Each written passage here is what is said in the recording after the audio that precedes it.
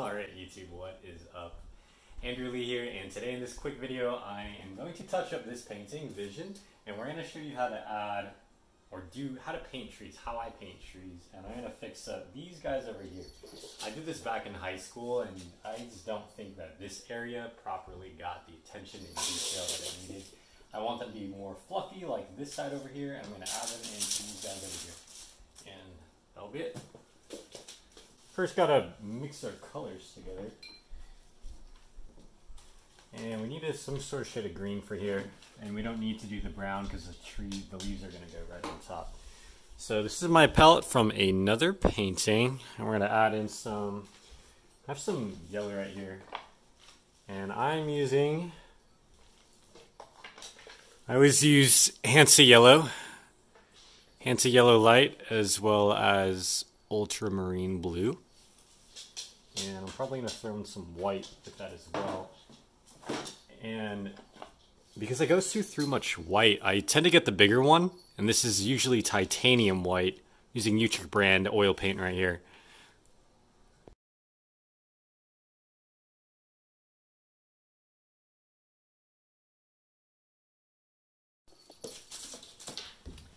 Alright, so I mixed my green and add some white, and I'm going to start filling this in. It's a little bit light, and I'll add in blue for the dark parts. So I'm going to take this fan brush, and I'm just going to start dabbing it on Bob Ross style, get some happy trees up in here. I'm going to go over that and grab some turpentine, grab some more paint, and I think I need to darken up this first part with some blue. So I'm just going to dab it on there, and I want to keep the paint fairly light on my brush. Because, I don't know, I have this hate relationship with fan brushes where sometimes they work if you get it on right, and other times they just don't do the job at all. There's a bit too much blue. I'm going to go back to yellow and add in the yellow highlight streaks. Just toss them all in there. Change the perspective of these trees so that we're all looking at them from the same point of view. And now we just gotta get some more paint and keep dabbing on these trees, cover them up, because in real life you can't ever really see all of their branches depending on what the trees are. Usually I typically don't do this. This is like, once the painting's done, it's done. Especially, this is from 2012. Alright.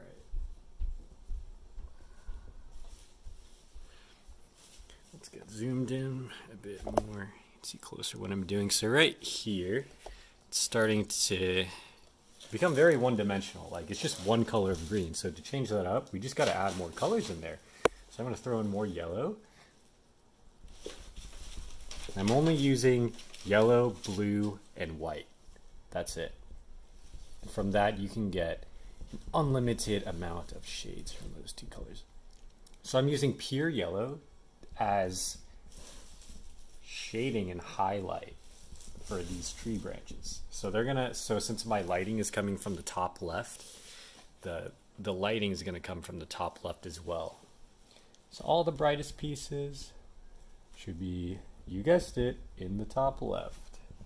And we can use a little bit of white as well to help add in some of those highlights to really make it pop, so that it's not so one-dimensional green anymore. So when you go and look at literally anything, there's always like a plethora of colors, which is caused by the light. There's always different ways that light is hitting a single object to give different colors. So even if I'm darkening things, I rarely use black, because maybe like a dark blue might be more fitting, or maybe a brown that could add more dimension than just black. I'm not saying never to use black. There's time and place for both of these things. I think I'm really messing up the bottom right here. I by adding in tons, just too much grass tones when this was originally brown. So I'm gonna add in some brown now. I tend to use burnt sienna or raw sienna for brown. I'm gonna add that in. I'm gonna fix up that ground. This burnt sienna gives a bit of a red color into it. So sometimes I'll mix in raw sienna with burnt sienna, and that will create the shade that I am looking for.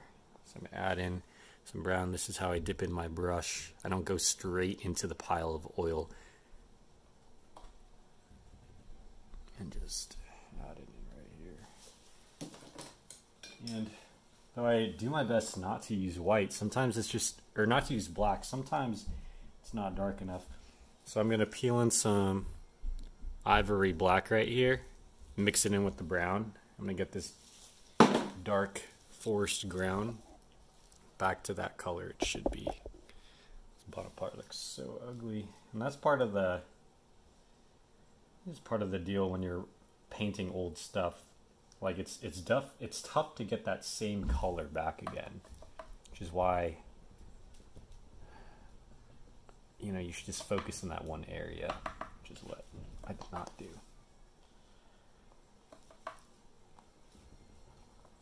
Add some more black on the bottom, black and brown, and the goal is to disguise this and blend this in with the other half of the painting, so it looks like they were all done on the same day with the same colors.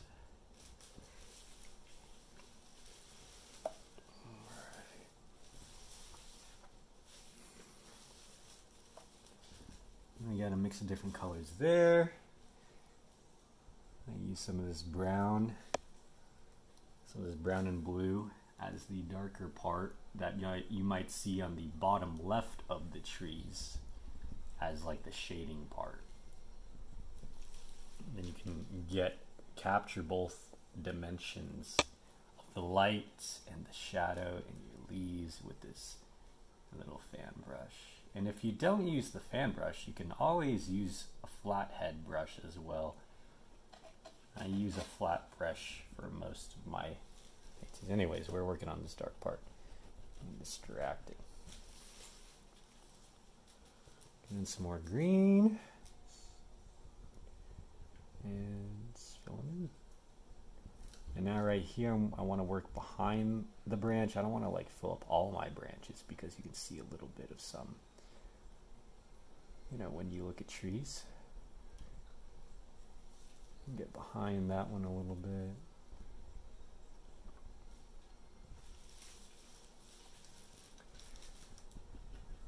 Add some more volume here.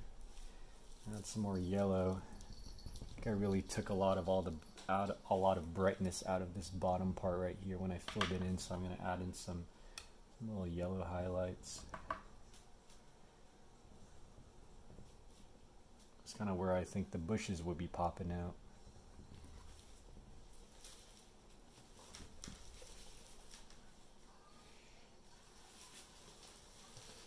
Alright, last I'm going to mix in some more blue with this green to create more of a shadow. Various aspects of the branches. I don't want to go darker. Or maybe add in some of that black. I want a larger contrast. It makes things pop out more, and you notice the leaves a lot more. Or really anything more when you have that contrast there.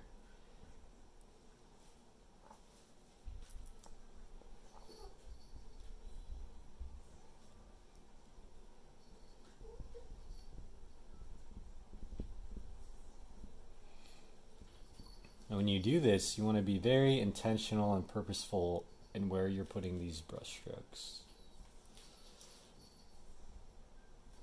You know, under trees, I do a little sweep up.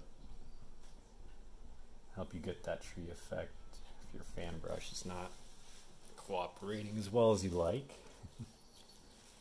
And I'll mix in some more color there. See, the fan brush, like, I think I missed this angle right here. It adds in these weird dots because my brush kind of flips apart, so I need to make sure that it's doing actually what I want. Right. It was like left and right brushes work well, and I fix up this part right here.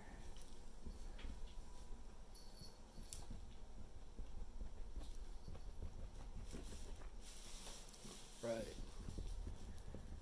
Add some dark into this bush area too. Maybe some like really dark. Some more black, some more ivory black on this side, and then when you're done, call it good.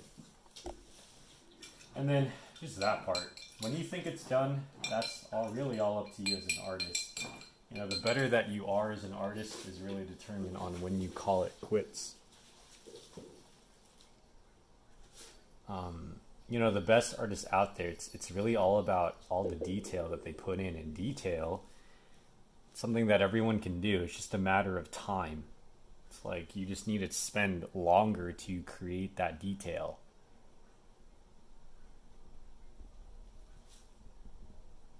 So, and with that, I hope you've learned how to add in some trees.